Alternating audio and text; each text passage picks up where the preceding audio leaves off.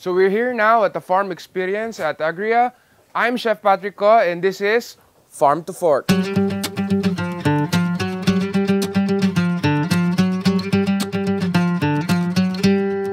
So today we're cooking Kalderetang Kambing.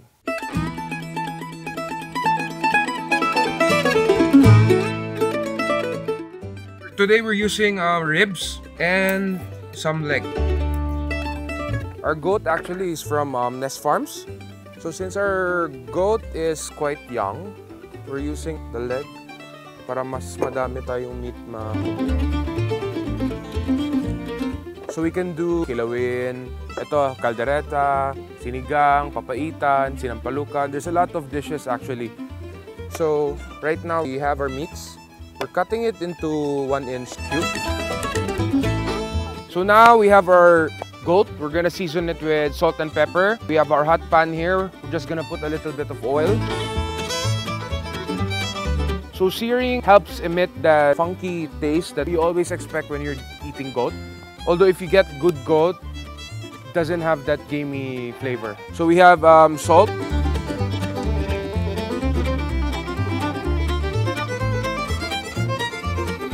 And pepper. So always season your meat before searing them.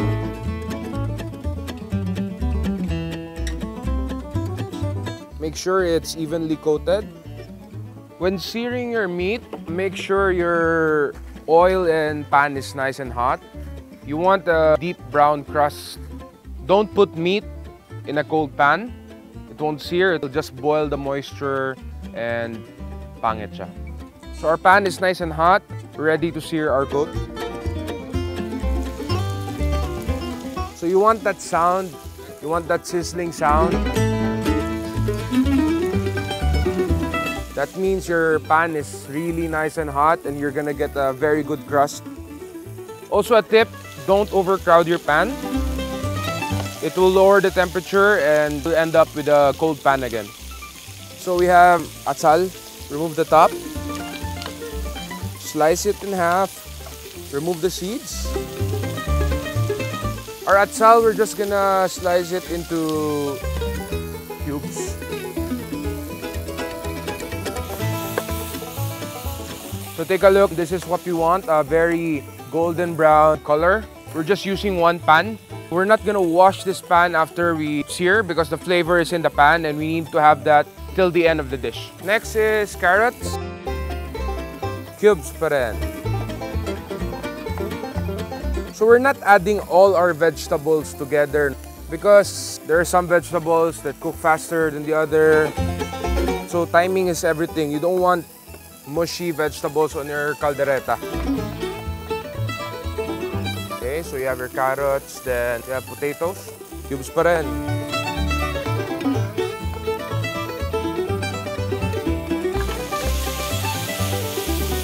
Very nice.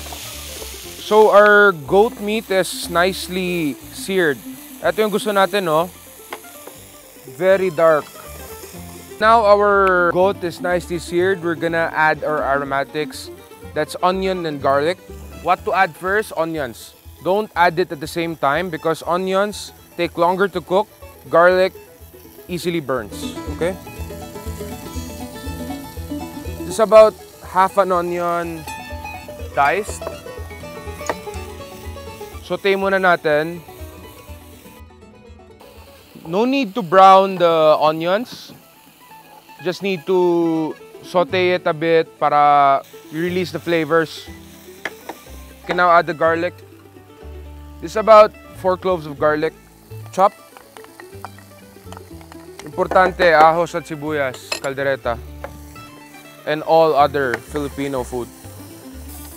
So our garlic and onion is nicely sauteed.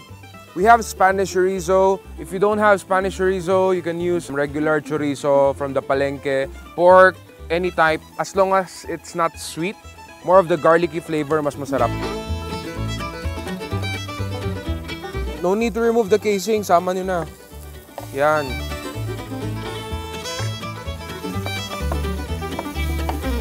Chorizo adds more flavor to your dish. Next, we're gonna add our atsal.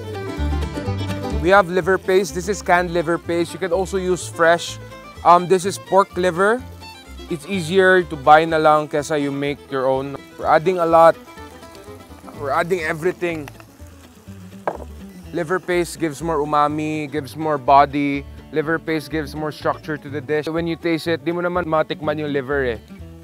So at Asian Cow, we also have a dish similar to this. Although we're using beef and it has tomatoes. Today we're using goat and walang kamatis. But we're using more liver paste and getting more color to it. Okay, nice. Next up, let's put water.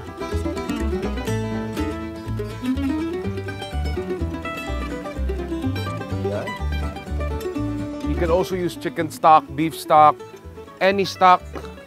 Pwede yung buto kanina, you boil it in water, you get the stock and use it here, mas flavorful pa. So we're just gonna cover this up. Let it simmer a bit for around maybe 10 minutes.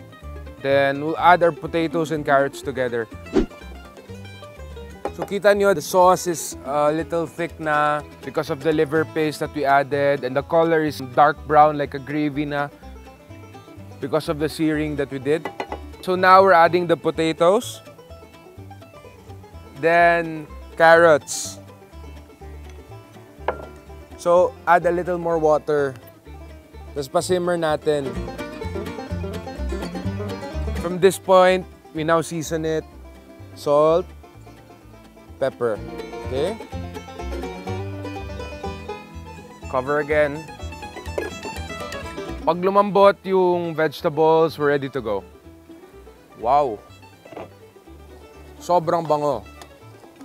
So kita nyo, the carrots and potatoes, it's still intact. Kasi yung timing natin sa paglagay ng vegetables, maganda. It's not mushy. You want the vegetables na may bite pa rin. Hindi matigas, hindi din sobrang lambot na papuntang mash na. Also, our goat, malambot na. Finish na lang natin with pinya. We have pinya to complete the caldereta dish. Then a little touch of cream. This is regular all-purpose cream. Makes the dish more creamy and adds more body. Okay? We're just gonna taste it kung okay na ba yung seasoning niya.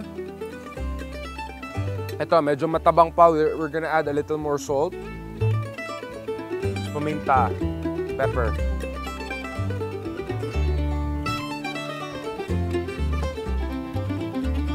Guys, this is our Kalderetang Kambing. It smells so good. Very tender na yung goat natin at saka yung mga gulay. We're ready to plate.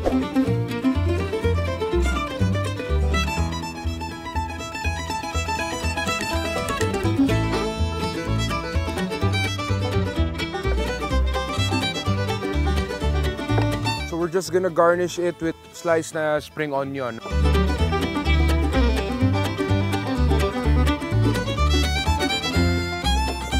This is our Kalderetang Kambing. I'm Chef Patrick Ko. See you next time at Farm to Fork.